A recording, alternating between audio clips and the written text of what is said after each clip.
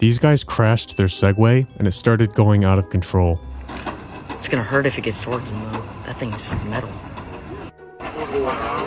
45 hours? I think he meant to say 4 to 5 hours, which is the battery life on these guys, and they don't want to watch this thing spinning for that long, so they try some things.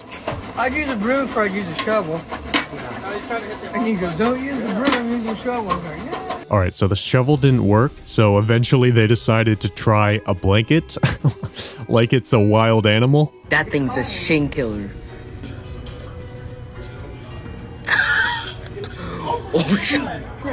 And at first it doesn't seem to work, but then the guy manages to catch it. Yo, he got it. If you'd ride a Segway, subscribe.